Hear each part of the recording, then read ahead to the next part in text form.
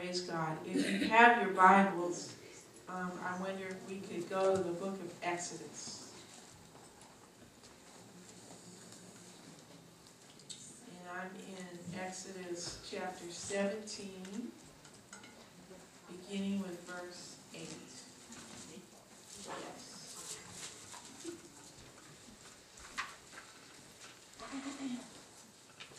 Praise God. Praise His name.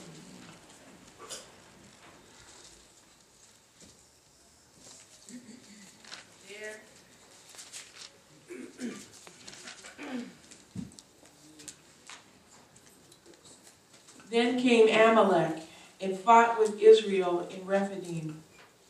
And Moses said unto Joshua, Choose us out men, and go out, fight with Amalek.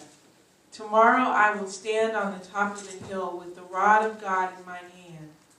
So Joshua did as Moses had said to him, and fought with Amalek. And Moses, Aaron, and Hur went up to the top of the hill. And it came to pass, when Moses held up his hands, that Israel prevailed. And when he let down his hand, Amalek prevailed. But Moses' hands were heavy. And they took a stone and put it under him, and he sat thereon. And Aaron and Hur stayed up his hands, the one on the one side and the other on the other side. And his hands were steady until the going down of the sun. And Joshua discomfited Amalek and his people with the edge of the sword. And the Lord said unto Moses, Write this for a memorial in a book, and rehearse it in the ears of Joshua. For I will utterly put out the remembrance of Amalek from under heaven. And Moses built an altar and called the name of it Jehova-Nissi. For he said, Because the Lord hath sworn that the Lord will have war with Amalek from generation to generation. Amen. God bless the reading of the word. Amen. You all may be seated. For our New Year celebration, one of the things that the Lord asked me to encourage the church with was to lift up a banner. Lift up a banner for our God. And this passage is the first appearance of banners in Scripture.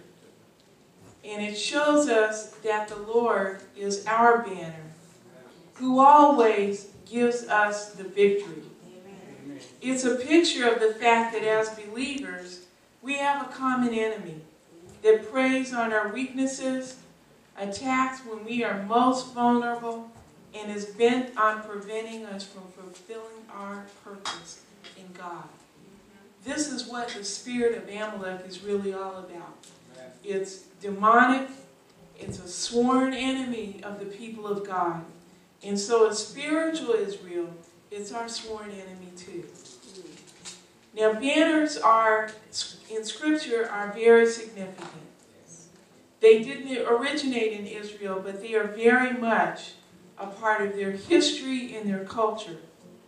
And banners have been used for thousands of years and have carried a message that is understood, though unspoken, in many arenas. And I've got a few that I captured, and just as examples, banners is synonymous with the term flag or standard. Okay?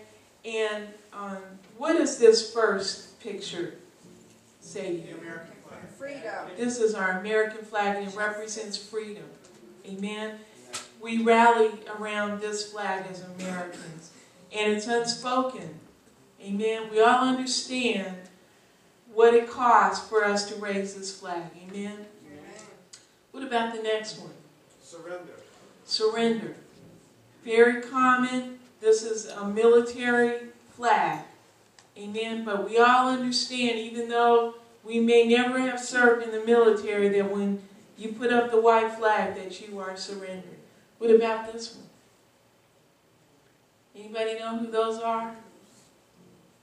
The Knights Templar? No, these are the people that, the Swiss Guard, that protect the Vatican and carry the colors of the Pope in the Vatican. They have been wearing this, I believe, for about since the 1500s, and they still wear the same regalia and carry the flag of the Vatican. What about this one? So this is a divisive flag, but we all understand what this is about. Under this flag, over 6 million Jews were killed, and many, many Christians, thousands of Christians who protected Jews were killed under this flag. Amen. This flag was under this flag that they crossed into Europe, and the Americans and the Europeans allied against this flag. Amen. So that the British and the European countries could remain sovereign and have freedom. What does it mean when a flag is not all the way up? It's held at half mast. Mourning. Somebody's died, and we want to honor them. Okay, what about the next one? This is Iwo Jima. This is a sign of victory, and this very poignant and memorable picture is where they were staking the claim and saying, we have had victory and we have taken this hill. Amen. That's what we need to do as believers. Amen. Amen. And the next one? Those the young people in the room don't remember this, but I remember when I think I was 5 or 6 years old, when and my parents, who refused to buy a decent television, we watched it on the little black and white TV, and they were saying one small step for mankind, and they put that flag in the ground, and this is the first time that man made it to the moon. Amen. And stepped on and did the first moonwalk. Next one. How many remember this? 9/11. This is 9/11. And once again, we're rallying behind a symbol of our freedom and a symbol of who we are as Americans. And we're not defeated even when the enemy attacks. Amen. We're still more than conquerors. I think I have one more. No. Okay. So anyway, you get the picture. What about this one? I did have one more. I just forgot it wasn't on the screen. What about this one? This is one that we raise in honor and praise and glory of our God. This is very much a banner. Amen. And when we stand in procession with these banners, we're saying the Lord is the King of Kings and the Lord of Lords. And we are worshiping and honoring Him for who He is. Amen? So no one really needs to tell us what these banners mean. And the same was true for Israel. Amen? Banners oftentimes were just wooden stakes that were put in the ground, and they would have metal or wooden-shaped figures or emblems fastened to a long pole, and they would shine in the sun and could be seen from long distances. And some were fabric like the ones that we use today, and they would have symbols on them, and they would be affixed to these long poles. And the banners served the same way they do for our armies, as a rallying point for our troops before battle. In the U.S. armies, there's a color guard, and that color guard is there to protect the flag. Am I right, Bishop Kilby? They're there to protect the flag. They use strong young men who are armed to carry the flag before the army. And when they are in battle, when the dust is flying and the bullets and the cannons or whatever is going on, they can see that flag and they know how to get back to their regiments because they have those flags raised up. In the same way, in the desert, when Moses erected the tabernacle, Numbers chapter 2 tells us that the Lord spoke to Moses and gave him specific instructions for erecting standards where each of the 12 tribes were to pitch their tents around the tabernacle. And Numbers 2:3 says that in the east was Judah's standard, and in the south was Reuben's, and in the west was Ephraim's, and in the north was Dan's. And on the north, with Dan's standard, stood Asher and Naphtali. And on the west, Benjamin and Manasseh with Ephraim. And on the east, Issachar and Zebulun. And on the south, Gad and Simeon with Reuben's standard. So they were all represented in their array around the tabernacle. And that could be seen for miles around. The Bible doesn't tell us very much about the colors of these banners or standards, but Jewish writers tell us that the colors were the same as those that appear on the ephod or the breastplate that the Jewish priests wore. So Dan's would have been a sapphire blue, and Judah's would have been an emerald green. And the Talmud tells us that the four main standards of Judah and Reuben and Ephraim and Dan would have had the symbols of the lion for Judah, the eagle for Dan, the ox for Ephraim, and a man for Reuben. And we'll see these same figures in Ezekiel and Revelation with the four living creatures, and in the four Gospels, which reveal the facets of Jesus' character. Matthew depicts Jesus as the king or the lion of Judah. And Mark reveals Jesus as the burden bearer or the ox. And Luke shows Jesus as the human one or the man. And John reveals Jesus as the divine one or the eagle. So even around this tabernacle, and they would have been sacrificing right in the middle of this, you would have seen the cross, and you would have seen the character of Jesus depicted in these standards, and the Father looking down would have seen the blood that appeased the sin of man. Amen? And even at that distance, they would have seen the cross. So this picture is from the Old to the New. From Genesis to Revelation. Jesus is revealed. And I believe the Lord would say to us that He has given us His banner. And it's time to lift up in victory over our troubles the Lord's banner that's over us. He's given us a banner of love. And it must be seen in order for our victory to be realized. We have to plant the stake out against our troubles. We have to set it on the mountain and declare victory. We must stake out our territory in God. Let's pray for a moment. Thank you, Jesus.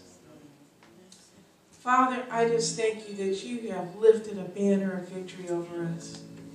As we face whatever troubles we have today, whatever battles we're fighting, Father, I ask, Lord, that you'd help us to be confident.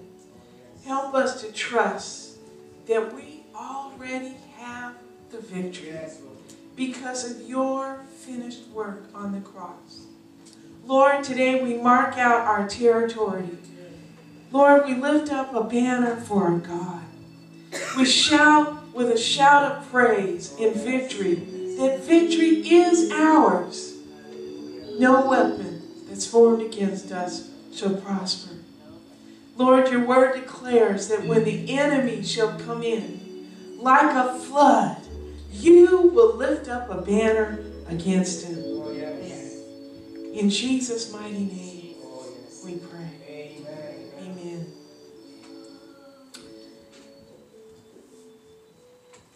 I've been seeing our church, in each of us, placing banners in the mountains of our territory, Pastor. I've been seeing it since December 31st. That we're going through, and I'm seeing healing. I'm seeing money that's been tied up getting released. I'm seeing deliverance from long-standing trials. Amen. I'm seeing things coming into divine order as we stake those banners into the ground and mark our territory. Hallelujah. Amen. It's time for us to see some changes. Amen. We walk by faith and not by sight. You know, leaders in the military brigades are skilled in knowing when to advance and when to retreat. He has command over his army and he can rally them because he's a leader. And he looks out on the war theater and strategically positions his soldiers in order to gain territory and win the victory. Amen. And as believers, we are in the Lord's army. Yes. And we must be men and women under authority of the captain of the host. Amen. As soldiers in the Lord's army, we must be attuned and vigilant and ready for the Lord's move. Amen. We must move with him. Amen. A leader always rallies his troops under the banner. The Lord is saying, get ready. Lift high the banner of our God. We may not want to engage in warfare, but we are constantly under attack. But praise God, because the Bible says the battle is the Lord's. Hallelujah. The Bible tells us that we've been made more than conquerors. Amen? Why? Because of the cross. The victory has already been won. Look to the standard of the cross. Hallelujah. In John 3, Jesus said, as Moses lifted up the servant in the wilderness, even so the Son of Man must be lifted up, that whosoever believeth in him should not perish, but have eternal life. We can't win in the natural. We walk by faith. Sometimes we think if we work harder, pray longer, say just the right prayer, that we're going to conjure up a victory. But I'm here to tell you that we're not witches. We don't cast spells. Amen? We are the saints of the Most High. We've already have the victory. The weapons of our warfare are mighty through God to the pulling down of strongholds. So when we lift up the banner of God, we are declaring faith. We're declaring that we have the victory. And so oftentimes, you know, when we don't get it in the first 5 minutes, we go, oh, God's not answering. It's not manifesting. And we negate what God is longing to do in our lives. His banner is victory over you. And we're always assured victory. I'm so glad that the banner of the Lord over us is love. Amen. Because it means whatever battle I'm facing today, I can move with confidence that Jehova-Nissi will give me total victory. He's got me covered. Psalm 60 verse 4 says, Thou hast given a banner to them that fear thee, that it may be displayed because of the truth. Do you believe that today? Amen. I believe the Lord has answered our prayers, and we're about to see the fulfillment of some long-awaited dreams. We are about to break through. Amen. What do you have before the Lord today? Lift up the banner. Declare your victory. Shout unto God with a voice of triumph. You see, when you wave the Lord's banner, you're saying to the enemy, you're already defeated. You're finished. You're staking out a claim as far and as wide as you can see that banner. And as far and as wide and as deep and as high, so goes the anointing. And the enemy cannot come any closer. The Song of Solomon in chapter 2, now I love this book. It says he brought me to the banqueting house, and his banner over me was love. Hallelujah. We don't really know and understand fully what that means. But in Scripture, the banqueting house is the house of wine. It's the house where the Lord entertains. It's a place where he's arrayed all of his splendor, all the delights that we can feast on. It's the finest wine that we can drink until we're full, till we're overcome with the splendor of a table that the Lord has arranged. And when you and I became believers, he opened the door to his house of wine. He opened his banqueting table to us and said, come and dine. Come feast at my table. Amen. We're invited to enter into a place of royal provision. Yes, yes. But so many times, we don't act like king's kids. Amen. We go through the day-to-day and what we're doing, and we don't recognize that we've been invited to the Lord's table. Yes, yes. Amen. That his banner over us is love. Amen. It's so sad that when we don't live at our level of privilege. Amen. There's a great picture in the story of David when he went out to capture Mephibosheth. Mephibosheth was Jonathan's son. And he was in hiding and living beneath his privilege, even though he was a king's son. And David had a covenant with Jonathan. Moreover than that, even though Saul sought to kill him, was jealous over him, and for 15 years sought to take his life, even in death, he wanted to honor King Saul and his son Jonathan. So he sent out his servants to say, are there any of his sons left? Bring them to me.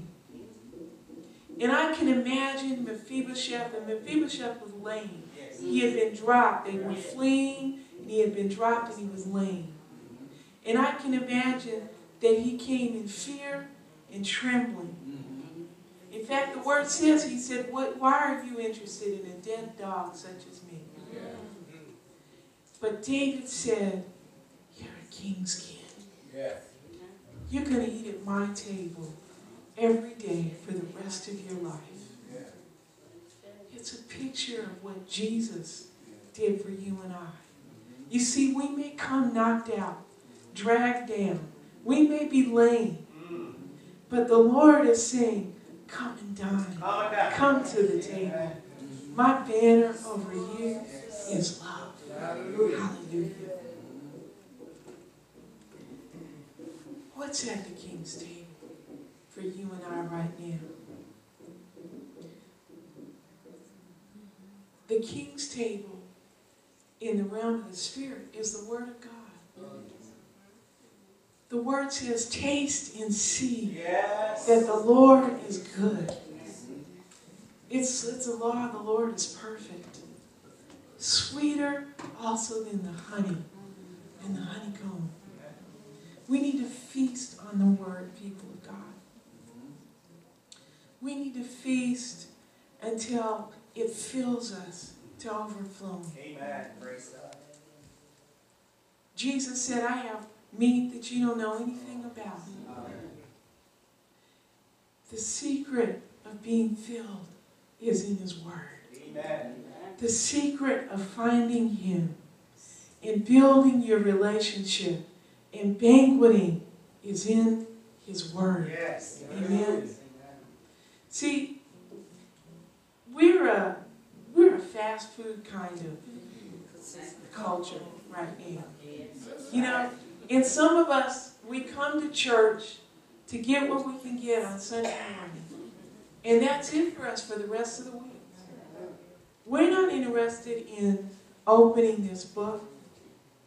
We're not interested in finding out what thus saith the Lord is for the morning, for that day. We don't spend time asking the Lord, how would you like to use me? And we miss out. We miss out on opportunity. We miss out on the Lord taking control of our day. Because we're in the driver's seat. And we got a little tidbit. And the best that Pastor Kilby and the other pastors here, the best we can give you is an appetizer. Something born out of the overflow of our relationship with Jesus. But each one of us has to get it for ourselves. Amen. Amen. We ought to take what we hear on Sunday morning and go back and look at those scriptures and feast and find out what else the Lord has to say to each one of us about what's preached today. Amen? Amen. We got to keep filling up. You do too. Amen? We pray for 5 minutes and nothing happens. You know, it's not McDonald's, people of God. The Lord is progressive. And there are times when, in a moment, the miracle comes, but most times, it's a long-standing, growing process. That's right. Amen.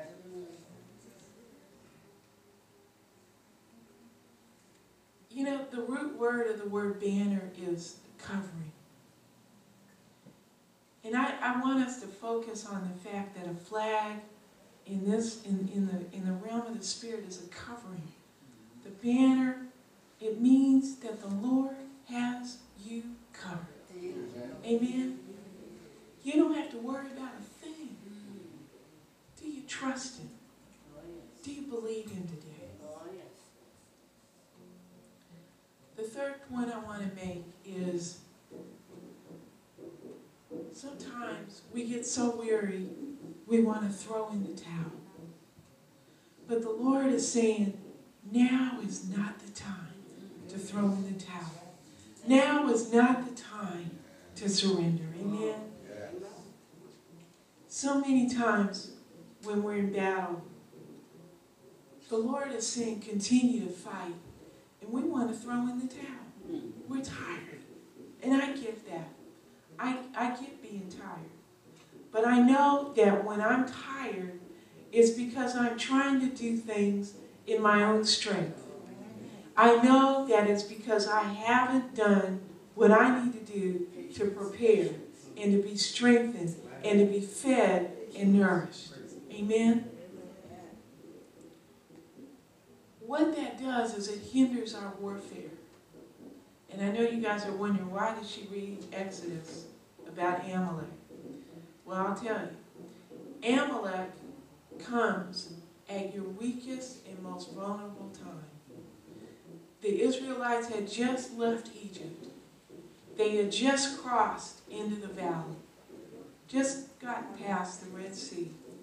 And here comes this army of Amalekites saying, they're tired, they're weak, let's get them. But God had them right in the palm of His hand. Yes. They must have missed the cloud by day and the pillar of fire by night. Hallelujah. So they decided to come in and prey on Him at their weakest moment. This is what happens when you don't spend time in the Word. The grace of God is laid out for you if you'll take it. So I want to encourage you today to be filled. Amen? Be filled with His Word. These are desperate times all around us. But we're going to have to trust Him. Oh, yes.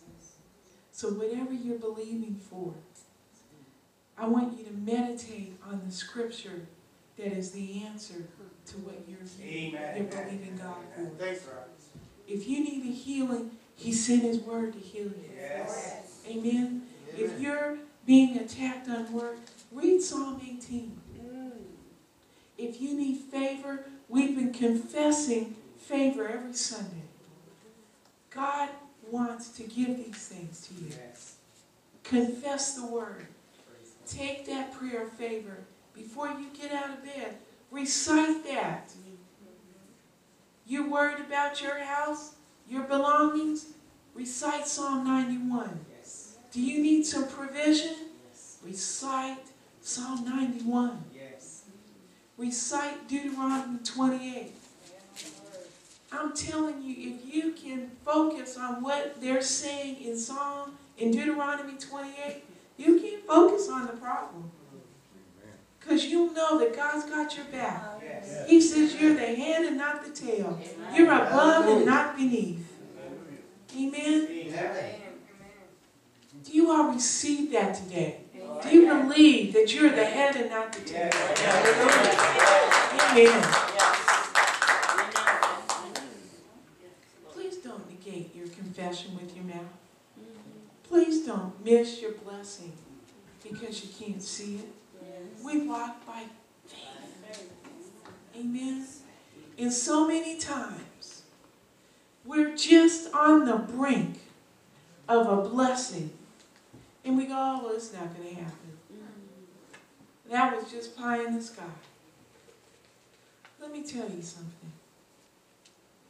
The enemy is constantly whispering in the back of your head.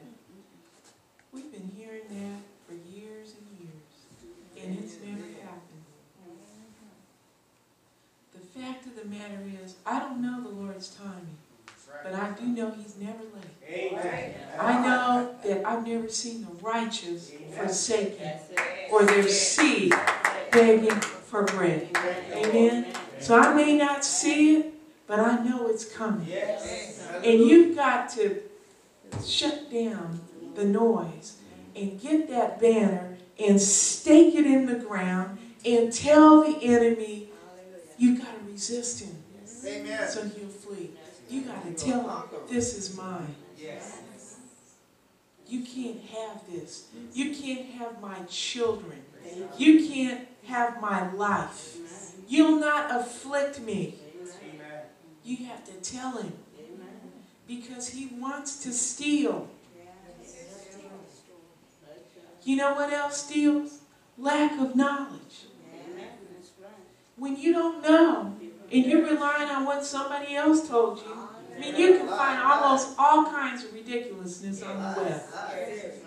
And the fact that it's written and it's online doesn't mean it's true. You got to study this stuff for yourself. It's got to be validated. You know, back, 20 years ago, they never went to press unless they could verify a story and confirm it by several witnesses. Even the Bible says, out of the mouth of 2 or 3 witnesses, let a thing be established. And we go out on the internet and they'll tell you that asteroids are going to drop on the planet and we're all going to be destroyed in 100 years. And we all believe it. And there are scientists that are coming out with all kinds of nonsense. They're still debating as to whether we came from chimpanzees. We didn't. That's their problem. Even Darwin retracted that one, and they're still fighting over it. That's right. Lack of knowledge. Lack of knowledge. My people perish because lack of knowledge. Tradition. Well, we've always done it that way. It's always been that way. So it can't possibly change. I don't know about you, but my Bible says, behold, I do a new thing among you. Shall you not know it? The Lord is constantly on the move. religion grabs onto a tradition, holds on to it, and says, this is how we've always done it. And when the Lord comes with something new, we don't receive it because we never did it that way before. And you miss out on a new expression of who God is because it came from something you never knew anything about. Well, I don't know about you, but what I know about who God is, I can put in a thimble. The steadfast love of the Lord is new every morning. The angels go around the throne every day in awe, saying, holy, holy, holy is the Lord God Almighty. They're seeing a new facet that they've never seen, and they're in His presence. So be open to what the Lord might want to do that's just a hair different from what you're used to. Hallelujah. And you just might stumble on a blessing. Amen.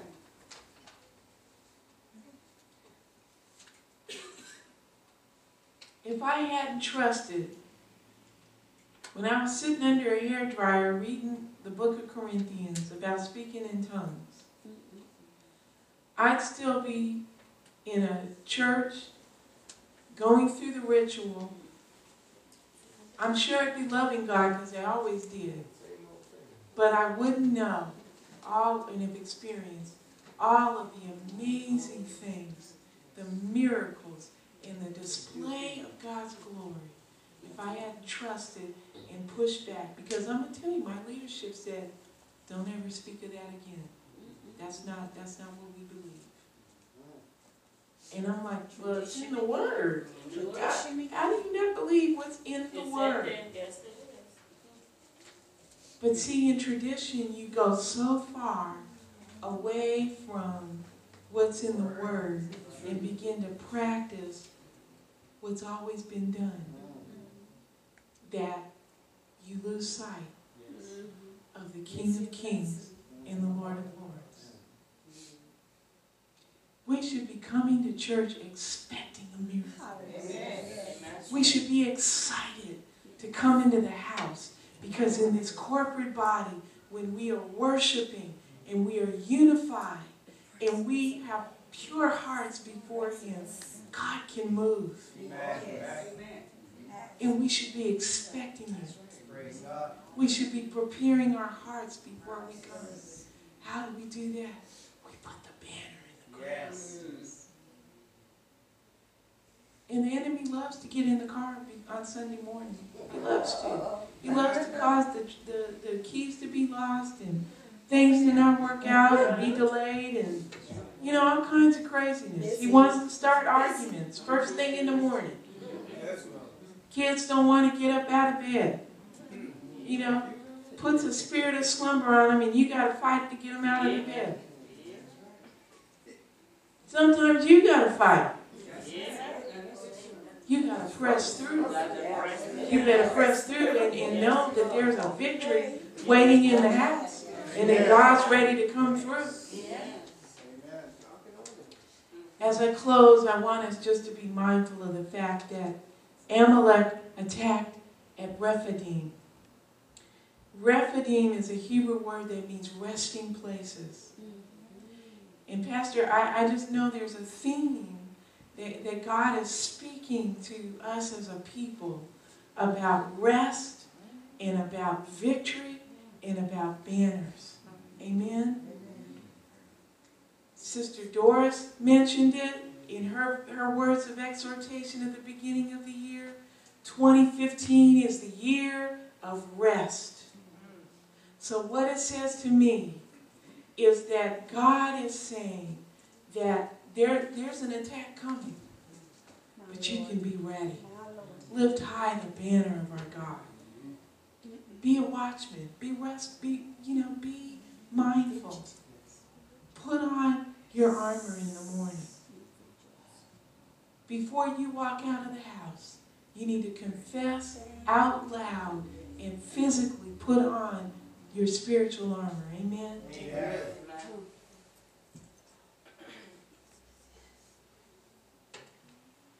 watches over his word to perform it. Yes.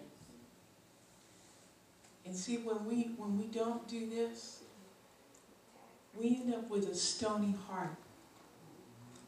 And I'd be willing to bet 80% of the church, and I'm not just talking about our church, I'm talking about the body of Christ, has a stony heart. And the Lord can't break through because we don't believe, because we don't trust him, and because we don't know enough about what's in this book to make it to the next battle. And the Lord wants to give us a heart of flesh that he can move and change and do something with. Amen. Ask the Lord to replace our stony hearts with a heart of flesh.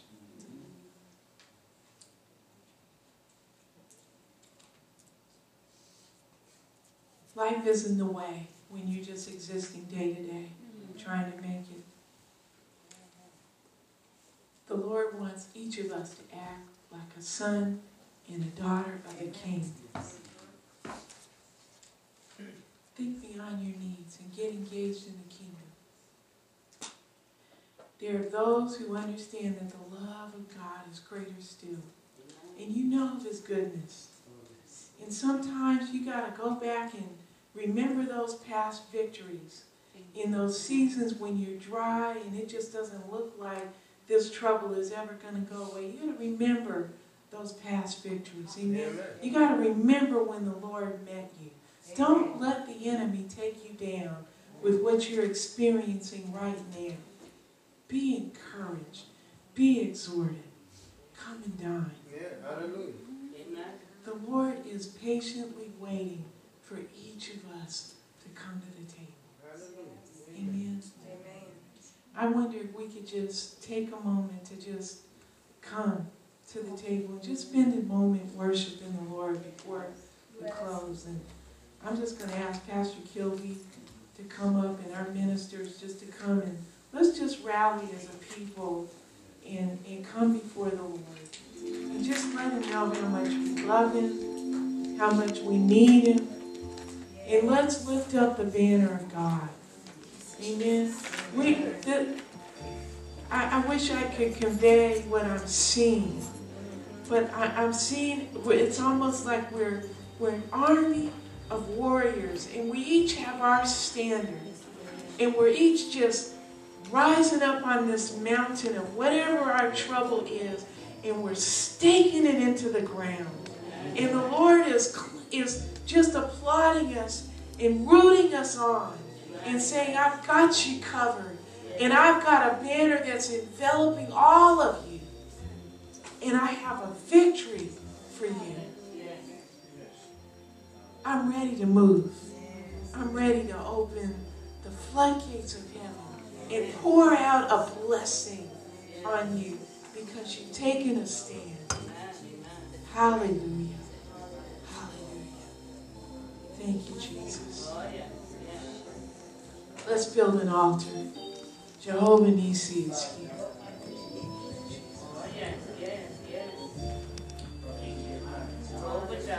Jesus.